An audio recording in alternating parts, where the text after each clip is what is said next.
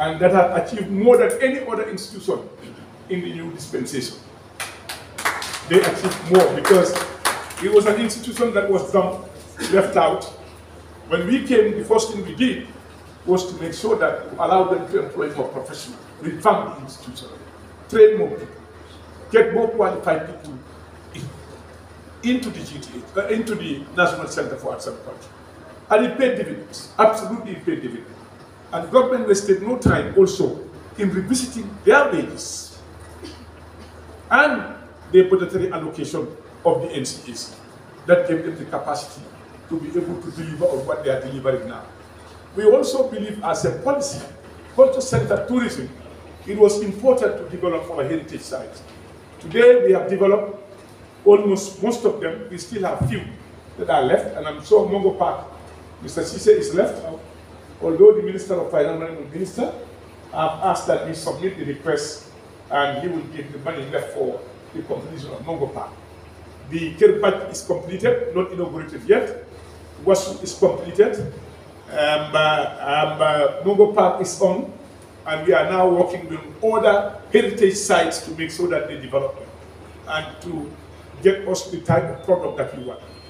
Are you aware that we organized the bicentenary in January, celebrating 200 years, and that has now given us the opportunity to have a festival, national festival, every year in this country, so that Gambians can showcase their talents, and then we display our culture for the world to see beyond what they have seen. And we have allocated them the land, and we are now trying to see how we can repurpose the World Bank loan, 68 million, to accommodate some of the things that were very important to this industry, particularly in national theater. We've realized that most of our artists are subject to be borrowing, renting very expensively places where they are not even allowed to sell drinks. So we want to put an end to that, to give them the opportunity to be in a modern national theater that they can display their talents and make money. And then, of course, you are all aware we've been represented internationally, showcasing Gambian culture and Gambian tradition all over. When we come to read that, we should be able to also tell you how much of that we have done. Now, the other one is our efforts, what was invested by everybody in convincing the World Bank to invest in the Gambia, to support the Gambian tourism sector with a grant of $68 million, which we never witnessed. And that project has started under the leadership of Mr. Sise, Modu Sise. He is not with us today because he has some issues, but I'm sure you'll be seeing them.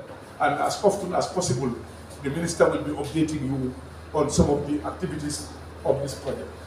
Now I will give some of the sectors to come and read some of the achievements they themselves that they have prepared, so that you can listen from them, and then we can proceed on the other issues that I want to come and deal with.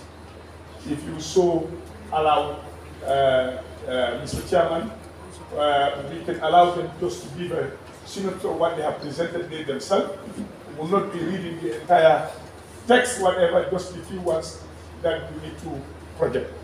Now, I want to introduce you somebody that we believe will do more than what we did and will move on from where we are. And that is Mr. Abdou Diop, the now Minister of Tourism, Arts and Culture. Mr. Diop, as you know, is well exposed. He's traveled all over the world. And I'm sure with a very solid team we are leaving behind, Mr. Diop will move on from the foundation to higher heights and get more achievement for our tourism sector. Mr. Diop, we congratulate you and welcome you. And we must admit that Gambia was very high and remained high internationally. And